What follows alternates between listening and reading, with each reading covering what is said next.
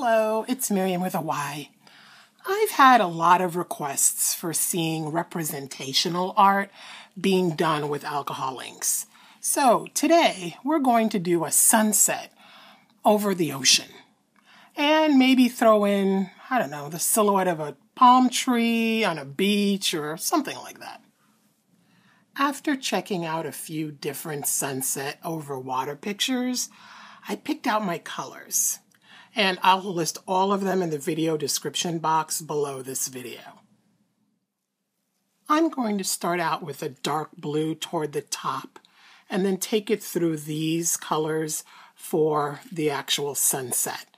And for the water, I'll use the same dark blue again and a teal. And if I throw in the island or beach with the palm tree, I'll use this for the beach area. Other materials and supplies we'll use are blending solution and or alcohol, 90% or higher. I personally like mixing the two, and the reason I do that is alcohol blending solution is a little pricey, and alcohol doesn't have the binding agent that the blending solution does. So if I mix the two, I kind of get the best of both worlds, lower cost and some binding. We'll need a cheap paintbrush or two, a paper towel or rag, gloves, a small palette if you have one. If not, you can use a saucer or bottle caps, a ball stylus or a dotting stylus, and if you don't have one of those, a toothpick will work, a bamboo skewer can do the job, and a black alcohol ink marker to do the silhouette of the palm tree if we do that. And extras that can easily add details you might like but are not necessary are alcohol ink markers in pinks, gold, gray. And if you don't have an official alcohol ink marker in black, you can use Sharpies. Because remember, Sharpies are alcohol ink markers too, and they will do the job just fine. I'm going to be painting on a 6 by 6 inch ceramic tile, but you can do this on glass, on Yupo paper, acetate, any non-porous surface that makes you happy. The important thing is that it be a surface that doesn't absorb the alcohol inks in any way. So you don't want to work on canvas for this, or regular paper, or even some glossy papers, because some of those suck up the ink, and we want something that doesn't suck it up at all. Now, to make my life easier, I've marked off where I want my horizon to be. I'm hoping you can see this fine line that I drew here in pencil. And then I've also laid down a piece of Scotch tape along that line so that when I paint in the sky, I don't have to be super careful about trying to maintain a straight line. So when I'm done painting in the sky, I'll just pull off the tape and I'll have a clean line to end and to know where to start the other part of the painting, the ocean. So for me, I'm going to turn my tile this way so that I have my horizon line going up and down this way. You might want to turn it in a different position for yourself, but for me, being left-handed, this is going to be easy. And also, for me, drawing straight lines is easier going up and down than left to right, and so I like working in this position. But you might not need to do it that way. Now I'm going to spread some blending solution and some alcohol. The goal is to get this area really nice and wet. And I'll even use my finger to spread it all around and mix it all up. All right, now that this is nice and wet, I'm going to start laying down some color. And I've decided to throw in indigo into the mix. Indigo is an extremely potent color, so I have to be really stingy with how much I put down. Otherwise, it will want to take over. And then some blue, and some purple, and just a little magenta to take me down into the red. And just going to let the colors sort of move around, blend into each other. See how the indigo is so little that I put down, but it's really very dominant. But it's a beautiful blue. Okay, now with the paintbrush, what I'm going to do is start sort of striping back and forth to give the color movement. And see how when I drag through, it looks like I'm going to have a stripe, but then it softens because this is still really wet. And then what I want to do is sort of tap off my brush so that I don't have so much of that color when I come in to play with the red and the pink. I don't want to contaminate it with too much blue. And now I'm hitting the Scotch tape, so I know that I can stop because that's where my horizon line is going to be. And now I'm going to let this sort of settle and dry for a little bit. And I'll be back. The inks are all dry. And in the meantime, what I did was add a couple of drops of the different colors I'm using into the wells of the palette and let them dry. So there's purple in here, the blue, a teal, the yellow, and red.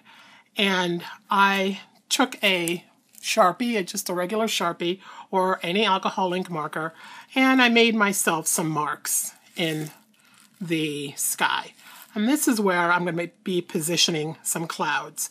I made smaller marks toward the bottom and bigger ones toward the top so that the bigger clouds will suggest being closer to the viewer, and then the little ones will make the viewer think of this as being further away. So the sun will be somewhere around here, and I want a few clouds just to make the sky a little more interesting. And I'm sure you're thinking, oh, why is she using a black Sharpie for clouds? Well, the clouds at night are not going to be white. They're going to look grayish, and they're going to have some color coming from the sky. You know, the sunset's going to impact the color of the clouds, but they're going to be predominantly a gray, dull color. So this is going to help us out in getting that color. And I'm going to turn this back sideways because, like I said, for me, it's easier to think this way when I'm painting. I don't know why. I'm weird that way. Just go with it. Now, either in an empty well of your palette or a separate little dish, give yourself a little bit of rubbing alcohol.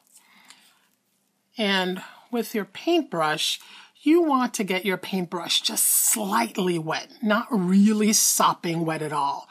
You want an almost dry brush. And in this case, I want dark clouds, so I'm going to come into the purple. And I'm going to pick up a little bit of purple.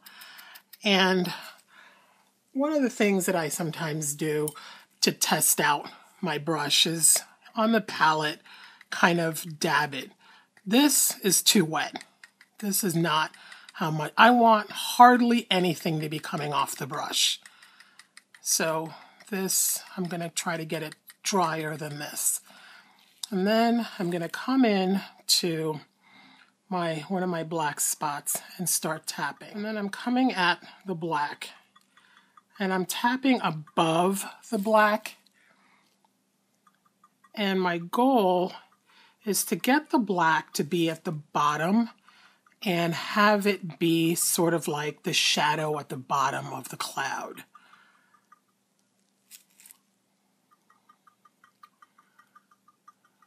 And I'm just tapping to get a little texture into the sky. The drier the brush, the better. The black sort of causes a dark line at the bottom.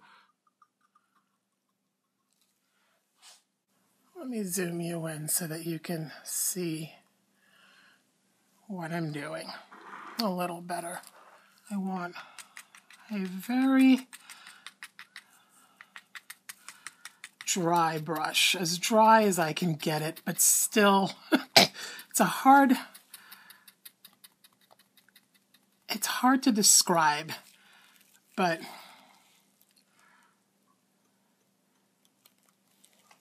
so by tapping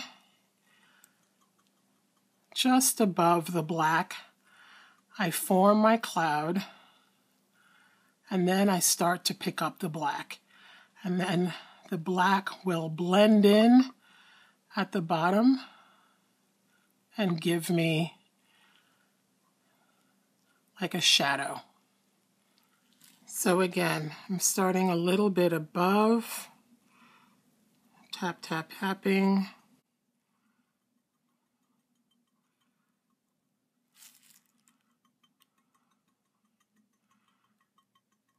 And then coming down into the black and letting the black fill in the bottom of the cloud. And then just repeat that for as many clouds as you want. And if you need more black, you can always add more black. Now another option is to just have some black ink in your well and pick it up that way. But I find that doing it with the Sharpie is neater and less aggressive. All right, I'm gonna clean off my brush a little bit here. Still don't want a super wet brush, but just want to give myself a sense of where I'm gonna start the sun. And I'm just tapping here to clear off an area for the sun.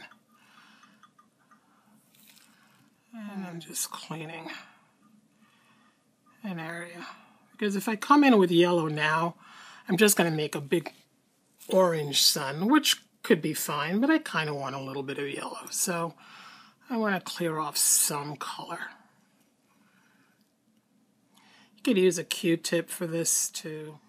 And once you're happy with the size of your sun, you have a couple of options for how to fill it in with the yellowish, goldish color. And you can either use a brush dipped into gold ink, or if you have a gold, and I don't mean gold, metallic gold, but I mean sort of like goldenrod color, or butterscotch or that kind of color marker, you can use that to fill in. Now, some people would just drop a drop of alcohol ink straight from the bottle here. I have done that, and the reason I tend not to do that so much anymore is it can get away from you. One, you can go to tip the bottle and a drop falls out, but 2 or 3 drops fall out. And then you've got a big sun here and a little sun over there and a little sun over here, which is not what you want. Or you get a humongous sun that just grows to be this big. So just to, if you're working on a huge painting, it's not a problem. But if you're working on something kind of small, you might want to do things in a more controlled way so that the sun does not become, the whole scene.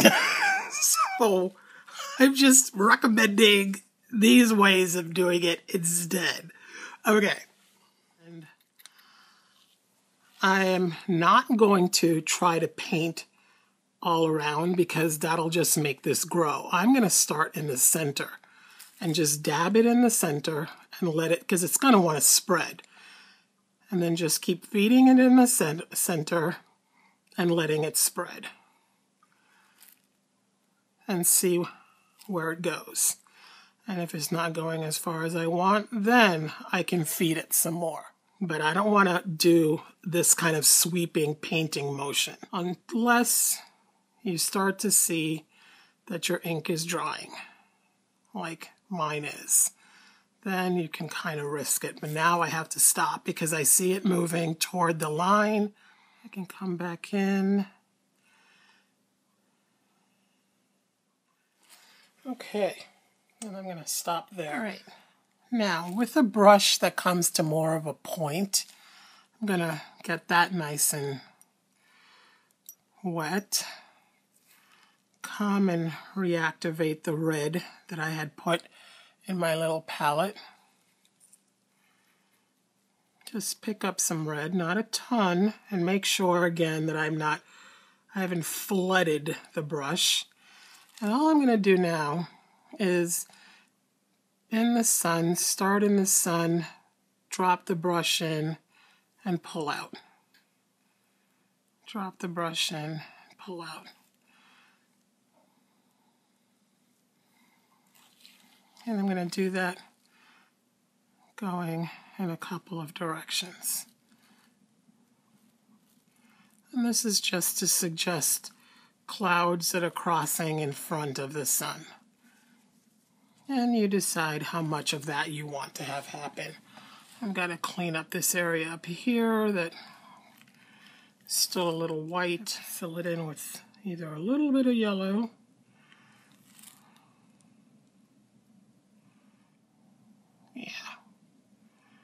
maybe cross a little bit over here too. Now for the land masses. So all I'm going to do for that is nothing brilliant. Remember, this is the horizon line. So I'm just going to take the Sharpie, do something like that. And then on this side, maybe make it a little smaller so that they're not exactly the same. And I'm literally going to fill this in with the Sharpie. Or again, if you have black alcohol ink, you can do it with a brush and black ink. But this is fast and pretty precise. Now, before we move on to the ocean area and the island, I am giving some of the clouds a little bit of a halo. And what I'm doing, this will work if you're working on a tile, maybe acetate, or I don't know if it'll work on Yupo. I haven't tried this on Yupo, but you really have to be careful if you're doing this on anything other than tile. I'm using a fairly dull X-Acto, and all I'm doing now is scraping off the alcohol ink at the top of the clouds so that I did it on this one, and I'll do it on this one now, just a little bit on this one, just to give you an idea of what I'm talking about. So I'm just literally scratching off the alcohol ink and exposing the white again. And the reason I'm doing it this way rather than with a brush or anything is, as you've seen, when you do it with alcohol, it spreads. Doing it this way, it will not spread. Excuse the squeaking. And I'm just doing it a little tiny bit, and then I can fill this in with either like a peachy color or maybe a little bit of gold, and that's just to give the clouds a little halo that you would see at the top of clouds that are in front of a sunset.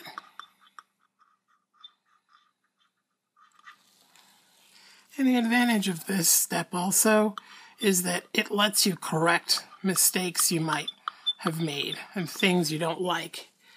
You can kind of clean them up in this step. If you're doing this on something like Yupo or something where you can't really scrape off the alcohol ink, use a white paint pen and then paint in the lines white, and then you can color them back in.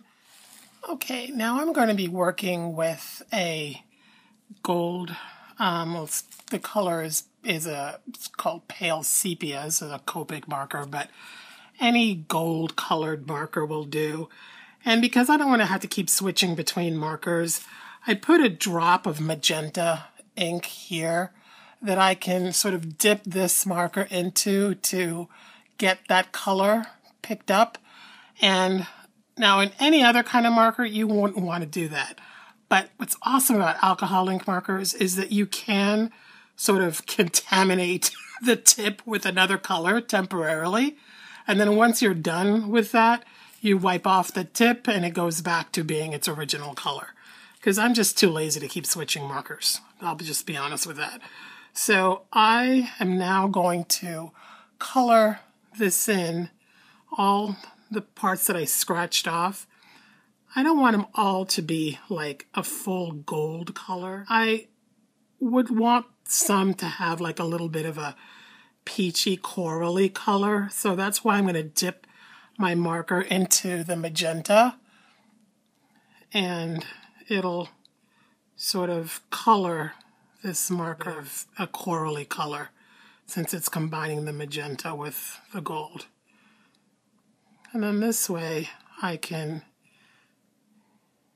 give the top of my clouds that sort of sunset kissed color. Now, if you don't have an alcohol ink marker, you can also use a very fine point paintbrush. A toothpick can do it too if you sort of fray the edge of the toothpick so that you can get the ink to run up the wood a little bit. So I'm sort of combining the gold color with this blushy color, and I may pick up some magenta periodically just to give the clouds some highlights. Okay, and now that I'm done with that, I'm going to clean off my marker and bring it back to its original color. So I'm just going to keep wiping it on the paper towel until the only color that comes off is the blush. That way I know that I've purged it of the gold that I was dipping it into. Okay. Let's see. I think I'm pretty happy with that. That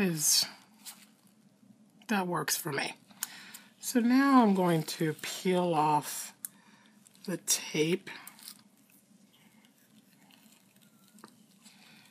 and we can start working on our ocean area. So the decision I have to make now is where do I want to place my beach and tree? In this case, I'm okay with both sides. I like these clouds a little better than this dark one here, but the silhouette will pop better on this side because it's lighter on this side. So it's better for me to place it here, even though I wouldn't mind covering up this cloud because I don't love it. But I'm going to make my little beach area here, like here. And then the tree will kind of go here, I think. I'm going to turn my tile again this way because all my ink is here. And put a piece of paper here to protect this work area so that if I splash alcohol or some ink by accident, I don't mess up this area. All right, now I'm going to pick up some of this blue. Just going to paint just to see what my colors are like. Okay. Cover myself up here just to be safe. Because sometimes when you're flicking with a brush, little spots fly off. And I don't want little blue spots on my sun or in my clouds. And I'm mixing up the blue.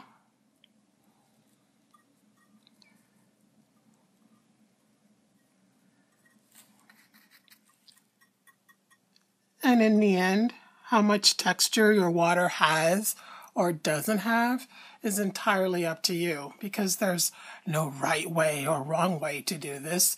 It's your painting. Do what makes you happy. I want a crazy textured ocean because my sky is kind of smooth. It's got clouds, but I want a good contrast between the two. So now what I need to do is work out the reflection of this island and this one. It's probably easier to do it this way. Okay, and the same for this one with my gray marker. Just kind of fill this in. And since the water has a texture of gray, I'm giving it texture too. All right, let's do the sun in the water. Okay, now what I'm going to do for that is very similar to what I did for the top of the clouds. I'm going to scratch in some lines in the water, ripples that would show reflections of the sun. I could just take a yellow marker and then just kind of push through the blue, but this is a slightly cleaner way of doing it, and it also lets me slowly plan out where I want my lines to be. And honestly, I also enjoy it. I'm not gonna lie. So I kind of like this sort of removal part also. It's kind of fun. And then while I'm in scratch mode, I'm gonna scratch out my island again. I won't bore you with that. I'm just going to scratch in the shape of the island. I think you get the idea. And I'll come back after I finish doing that. That's where my island's going to go. So I'm going to protect this area now. And just pour some of the brown color that I chose. And just paint this all in. And now for the reflections, we're going to do pretty much the same thing that we did to the top of the clouds. I'm going to use a marker and draw in these lines to sort of suggest the sun reflecting in the water. And I'm just going to add little moments of pink, maybe red, and then color in these lines with the yellow. For me, part of the fun of alcohol ink is all these little lines, these little breakups of color that sort of lets you know that this is alcohol ink. It's sort of like the trademark look of it. I almost like creating them on purpose. If I just did this, it would be a straight line. But that's kind of boring to me. So I prefer to sort of start and stop and then get these sort of little borders that happen, you know, like that. So it looks like drops. I just like that. It's a fun texture, and it's really so indicative of using alcohol ink markers and alcohol ink in general. Let us bask in the glow of the sun for a moment. And then the last thing we're going to do is put it out tree. Woohoo! A tree starting here, maybe arcing out to here, and then some fronds. What do you think? Kind of trying to visualize it. I think that'll be it. Yeah, let's do that. So I'm just going to be all bold and take my Sharpie, and I'm going to have the top of the tree be here and arc it down like that. One frond, do this. One frond, do that. Another one here. Maybe another one like that. There we go. For my fronds, I'm just going to do this sort of thing. It's pretty simple. Just lots of this until I filled in the branch or frond or whatever these things are called on the palm tree.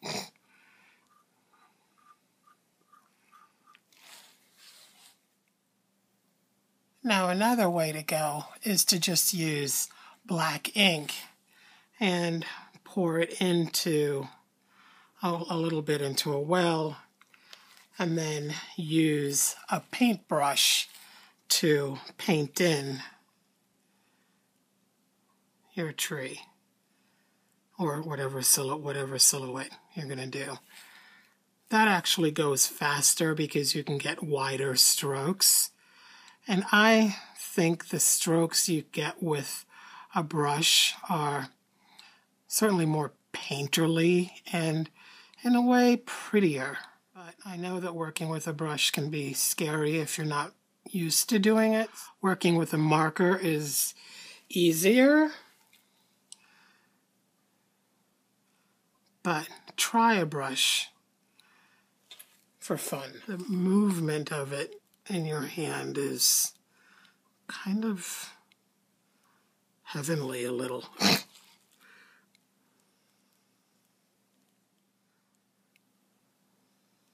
And remember, it's a tree. It doesn't have to be perfect. In fact, if it's perfect looking, it looks faker somehow to me. So I almost like when my trees are less than perfect. I think I'm going to stop there. I'm just going to kind of look it over to see what little details need to be cleaned up. I'm going to darken the beach a little, especially out by the water, and then I think I'll be totally happy. And for that, I'm just painting over what I did with a little more of that espresso color and a little bit of black in my brush.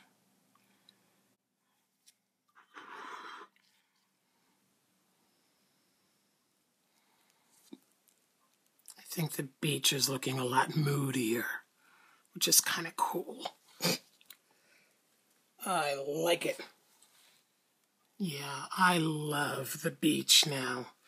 It's a really good contrast for the brightness of the sky and the ocean. Ugh, I love it.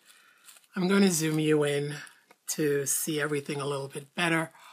But before I do that, I want to answer a frequently asked question.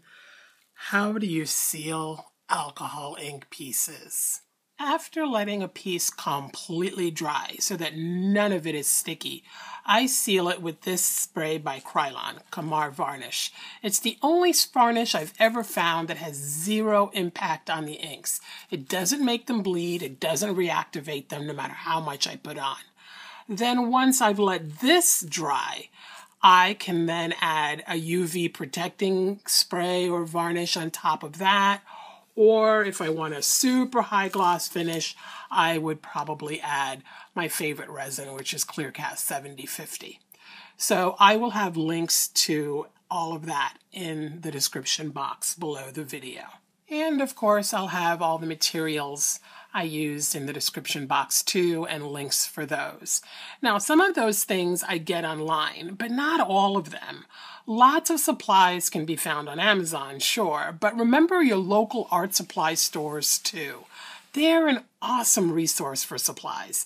You get personal attention, sometimes great advice on materials and tools, and you get to touch and smell and really drool over all the goodies that are available to us.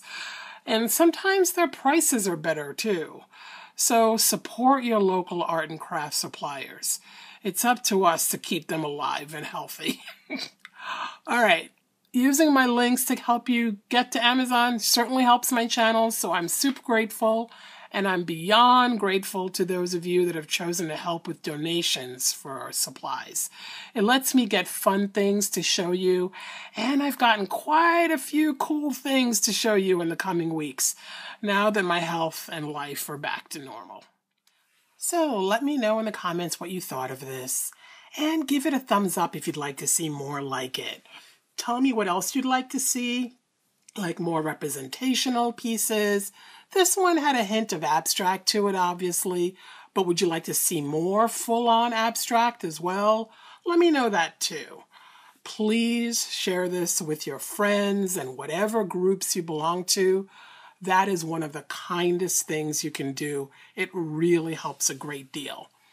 Remember to subscribe and let your creative nature shine. Thanks for watching. Go leave a comment now. See you next time. Bye now.